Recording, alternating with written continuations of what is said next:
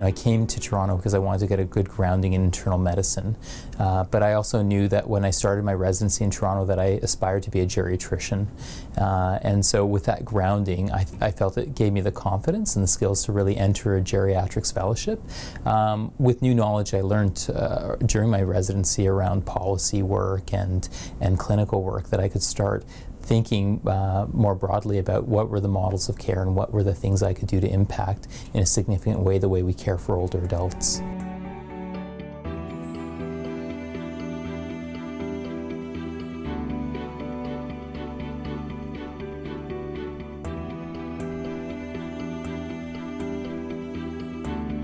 When working with my older patients, I think I get exposed all too often to, I think, the failings of a healthcare system we desire to have.